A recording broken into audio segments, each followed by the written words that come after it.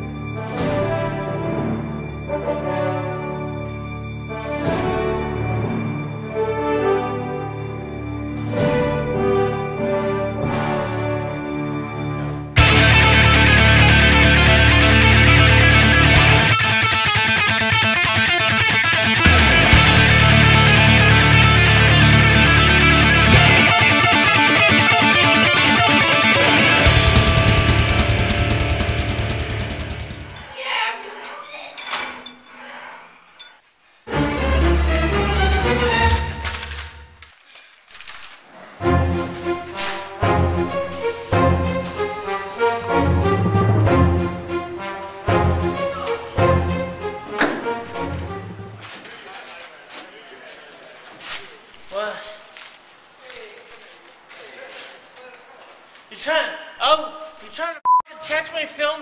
You want to find my training techniques? Is that what it is? Bring me some competition.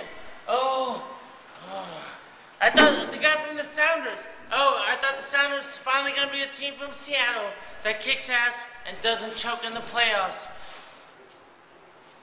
Not necessarily, mother. How about this, journalist from the Times? How about this? How about you wake up shivering cold in an alley with concrete? They don't sell goddamn paper. Let's do this. October 19th. I am gonna McFondle, Bacon, and Justin and Dave. You think you know about bringing meat to the masses? Have you ever killed an entire indigenous tribe in Brazil?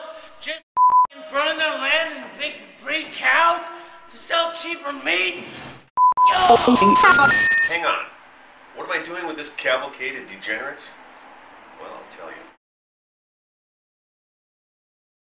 I'm taking an anti-child cancer position by participating in this asinine event. Bold? You bet. But I'm willing to eat free bacon and drink free liquor for the children. That's right. Because I'm a journalist. On Thursday, November 19th at 9 p.m. at the Heaven Nightclub in Seattle, J&Ds Foods is hosting the Bacathlon, the world's first charity, bacon-themed multi-sport athletic and endurance event. The proceeds go to Ashley's team in support of childhood cancer patients and their families. This grotesque evening will include an attempt by Eric the Red Denmark to set the world record for bacon eating. Witness history. Support a cause. Pig out. And all my competitors?